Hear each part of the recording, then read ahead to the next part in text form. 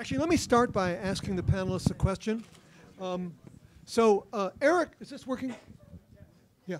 Eric raised the issue in their talk about whether some issues that might come up might be actually underdetermined by the ethical intuitions we have. I mean, our ethical intuitions are based on cases involving, relatively familiar considerations, but we might be confronted with cases where the ethical intuitions that are the basis for ethical theories just run out and they don't have anything to say, but it seems like we've got to make some kind of decision. Anybody want to speak to that?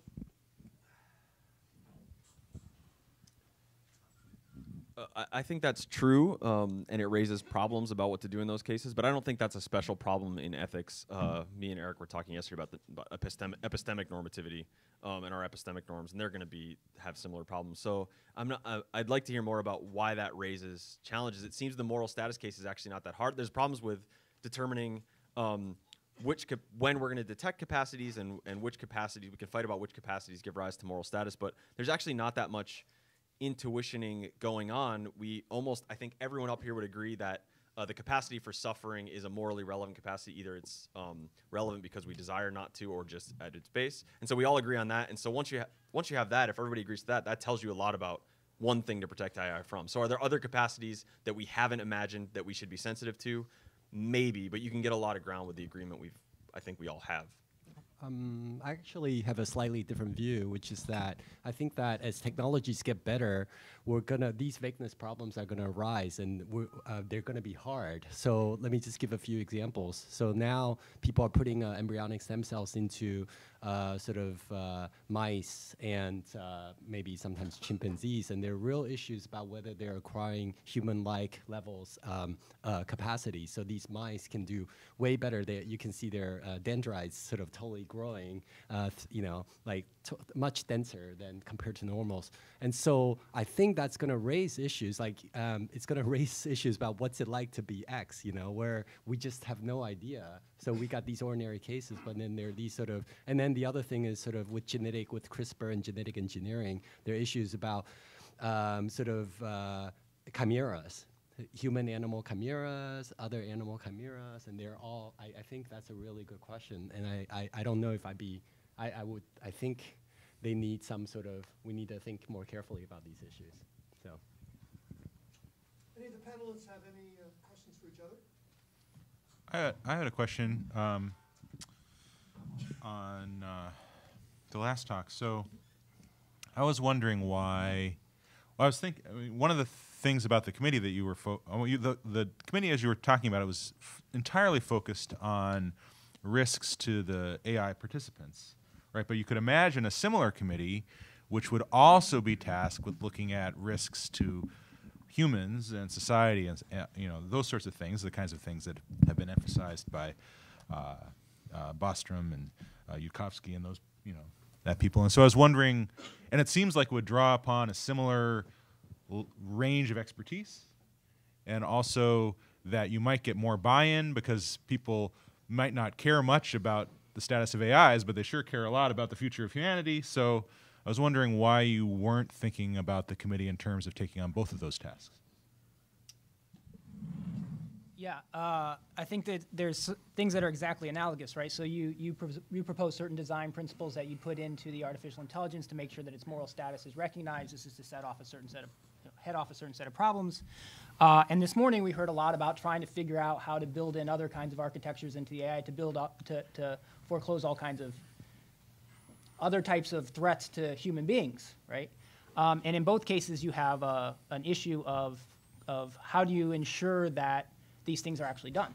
And so you'd have an oversight model, so some kind of oversight model, and maybe a committee-based model would be appropriate for that. So this wasn't meant in any way as being exclusionary of that. We do have to think a little bit about whether the same type of committee model is appropriate. We talked a little bit actually about this over lunch, and so we're not 100% sure about that, but it could probably be extended in that way. Okay, questions.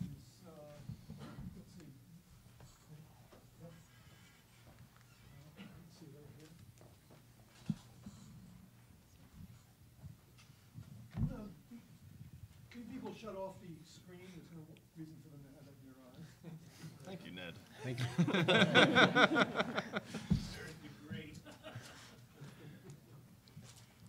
Thank you very much. Mr. Liao, is it? Mm-hmm.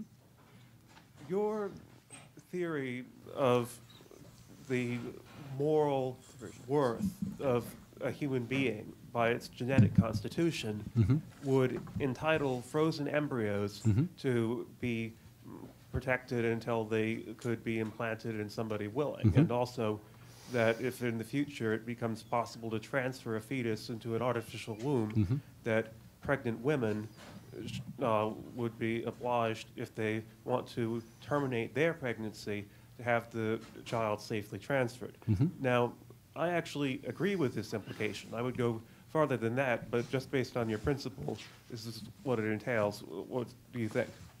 I think it does entail that. So I think that one of the things I've actually argued in print is that when we do IVF, right now we're creating too many excess embryos anyways, and so it's a reason for just sort of producing enough the embryos that you're actually going to implant. So it could be sort of as it were a technical problem in the future. So. Okay. So all of you, to some degree or another, touched on the idea of a human-grade artificial intelligence system. And to give some context to this question, I'd like to give two short scenarios. The first being a family decides to have a child, resulting in a family, which is obviously fine. But then you imagine a company who decides to produce a bunch of babies for a developmental study. And so my question is, a lot of you talked about like doing research to explore human-grade artificial intelligence systems, but what kind of ethical implications surround the creation of these systems? This deals a lot with the last talk we had, but I'd like to hear your thoughts from all of you. Well, my inclination would be to think that we want to be very careful about having companies create beings with human-grade moral status. There's definitely a risk that would create conditions of slavery for the artificial beings if they really do deserve moral status. It might also create the artificial appearance of non-slavery if they're created with self-destructive desires or desires to do the bidding of the company in a way that violates the self-respect design principle. So, so I think Mara and I would suggest that we should be very cautious about allowing that. So an issue that's been kind of in the background for a lot of the discussion during this session is that of consciousness. But it's been something that's been kind of blocked because it's tricky. It's really tricky to say what consciousness is or how to detect it. But I guess I want to ask a background question to that is, do you, for any of you, do you think that the capacity for consciousness is a necessary condition for moral status? And to maybe make that more concrete, suppose we have a very, very sophisticated AI, very behaviorally complex, can do lots of apparently goal-directed things, but we're convinced on independent grounds it does not have phenomenal consciousness. There's nothing it's like to be this AI. Does that mean that this thing is disqualified from having moral status? And if so, what is it about consciousness that gives moral status? Well, I mean, it might be valuable as a very sophisticated artifact without consciousness, but presumably you're caring about that thing in particular. And when you're giving something moral consideration, you're giving it like consideration from its point of view, or like you're considering its ends. And it doesn't make sense to do that if it doesn't have a point of view. So I guess that's kind of where I see consciousness being important, although like difficult to pin down or being its own issue. So I don't think you need to have consciousness in order to have moral status. So if you look at the slide that I have, look at plants. Plants, let's suppose, unless you're a panpsychist, you think they don't have consciousness, but they have moral standing. So we shouldn't just go around chopping off plants. So you might think there already are entities that have moral status without consciousness. So the rationality might give you something else. So if you're zombies, it might give you a different kind of moral status. But I don't see why, in principle, you couldn't have moral status just because you don't have consciousness. Paul disagrees. I want to say something real quick. So, sort of also deeper in the background in these, all of us, when we talk about moral status, I think really mean a specific kind of moral status, not just something that means you're an object of concern, but your welfare is subject to our concern. And so the disagreement you're getting here is a disagreement over the nature of welfare. So if you're any kind of mentalist or subjectivist about welfare, you're going to think it's a necessary condition for moral status under this framework. And if you're not, like it sounds like Matt is not, if you're an objective lister that has natural functioning or teleological components, then it's not going to be necessary. That's right. I'm trying to sort of visualize how this institutional review board model would work. And I have some difficulty just thinking about the way that AI research is structured and the tempo of research. So with invertebrate research, typically you would plan your experiment many months in advance, and you do a few experiments per year, perhaps. But with an AI lab, maybe you run 10,000 experiments in an afternoon with slight permutations, and then midway through you see it doesn't work, so you think, what would happen if we fiddled with this thing? It's just harder to see how that, in a practical way, could work if you had to apply for pre-approval by some committee. Also, most medical research is sort of done in an institutional setting in academia or by industry, whereas a lot of AI research still today, you can do it as an individual, you really don't need this, it doesn't have the same resource requirements. So would this only apply to the research done by institutions, or would it apply to anybody who just wants to play around with TensorFlow and implement some new idea they have? Yeah, that's a really good question. Can I answer the second one first? Say something like maybe the industries have to get approval, but then you could sign an agreement to do experiments using their code or their implementations or something, and they're approved via approval of the institution. So maybe you could work around it that way. I hadn't thought much about that challenge, but it is a serious problem that you can do these things sort of in your backyard, so to speak. That's true of human subjects research, I guess. But also this thing about the numbers of experiments. I think before IRBs, if you had told researchers that that you were going to do this, they would say, well, that's not how research works. We start a thing and then we might start another experiment in parallel once we see some results and things like that. And we just don't allow that anymore, right? You have to get protocols. So you could imagine protocols that give them a lot of flexibility with what they're allowed to do and how many things they're allowed to run in a given protocol. But they don't get total flexibility. So you might not limit the total number of experiments. They can tell you in advance, these are the different number of ways we want to try to instantiate learning. And we don't see a problem on any of them. Can we get approval for this wide range? And then you let them run within that range. First pass. Two important precursors to the no difference argument. The first is Andy Clark and Dave Chalmers' parity principle for extended mind. When an object counts as part of my extended mind, it has to meet parity, which means there has to be no difference between its processing mind. The more important precursor is Turing's test, which hasn't come up in this conference yet, which is kind of interesting. So Turing's test is over 60 years old, and it hasn't been convincing. So I wonder why the no difference argument is going to be more convincing than the Turing test, which is basically a no difference argument. Right, yeah, so the Turing test is a no difference argument, but it's one that relies on a limited range of types of evidence, right? So there's no observable difference in verbal exchange as judged by a human judge of a certain sort, right? So, so that's a very limited range of evidence, and I would hope that a fuller examination would draw on a diversity of evidence and not just that. So I do think that's an important precursor that's similar in spirit, but I guess I just wouldn't limit it in quite that way. I'd like to ask a question that perhaps extends the idea of moral standing to moral importance.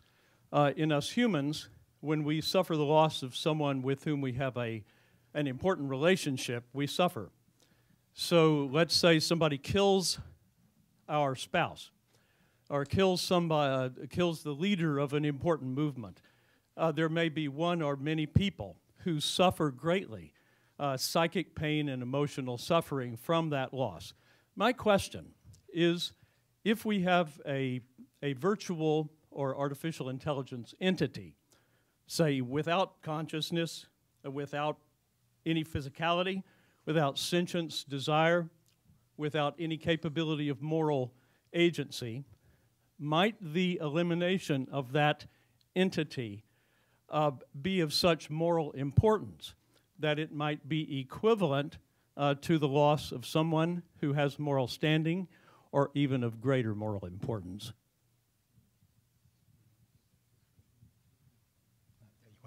I wouldn't have thought so. I mean, once you don't have sentience and all the things, you kind of ruled out everything. It looks like it's my phone. I mean, I feel bad when my phone, drop it in the water, and I'm sort of mourning for a couple of days because I lost all the photos. But, I mean, that would be that level, right?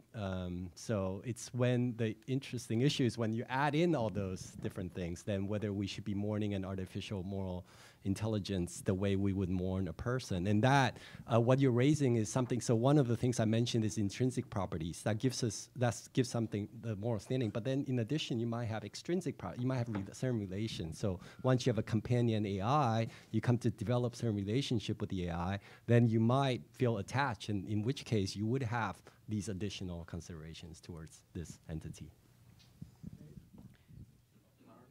Mara, you want to? Oh, I was just going to say, yeah, I mean, when you design an artifact, you could have ethics around its design because maybe it's a weapon and it's going to harm people and it shouldn't be built or something like that. But the point with AI would be that you're also taking into consideration in the ethics of the design, consideration for the thing itself, not for what impact it'll have. So something like that, I don't think would have that kind of consideration.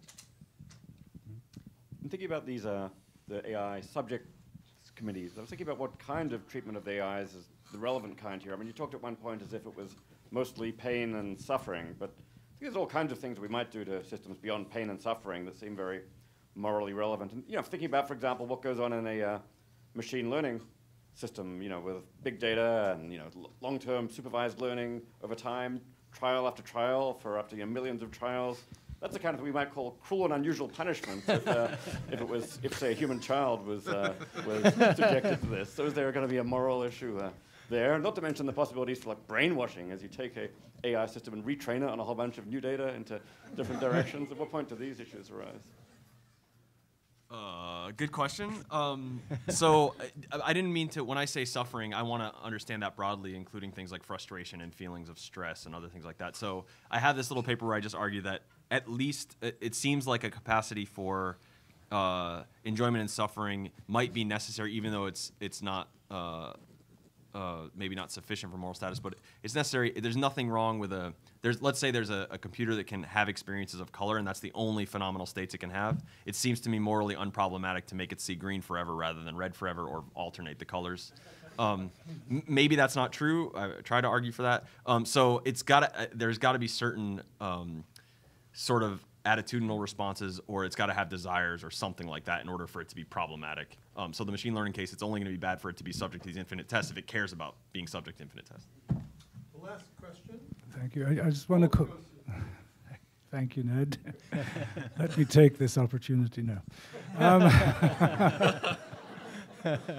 I do want to comment on the disagreement that was implicit between what Mara was saying and what Matthew was saying. Look, it does seem to me that the distinction, which I think Peter Railton alluded to a few questions back, between having value and having moral status is very, very important in this connection. So there are many things that have value and which it would therefore be wrong to destroy without those being things that you are actually wronging. Right. So plants, I think, are probably... A painting is like... beautiful painting by Titian is like that. It would be wrong to destroy it, but not because it would suffer, but just because it's a valuable thing that it would be wrong to destroy. And I think for these purposes, nothing could be more important than that distinction. Now, whether being the kind of thing that can be wronged, it requires consciousness, or how that's exactly to be understood, whether that's suffering, I'm inclined to think that it is really a phenomenal notion, and not just that of having a point of view. You could think of that, a machine, as having a point of view in the sense of a representation of its place in space and time and so forth, without undergoing the kinds of states that arouse moral concern, namely pain and suffering. Yeah, great. So, so thanks. So I think I agree with that. I think that there's a distinction between being interested in something and having an interest in, just having an interest in something. So being interested in something requires that you desire, you have consciousness, et cetera, et cetera. But then there's the other thing, which is just having an interest. And some people, this is up for debate. Some people think that plants can have the latter kinds of interests, and that is sufficient for it to have moral status. Whereas you might think, it's an open question whether artworks can have that. I'm inclined to think artworks is more like have extrinsic properties rather than intrinsic properties. But certainly plants, you might think in virtue of their complexity, they have some sort of intrinsic property, and it's in their interest. It's in their interest to be watered, to get sunlight, et cetera, whether they can desire or not. But I understand the problem. So. Let's thank our panel.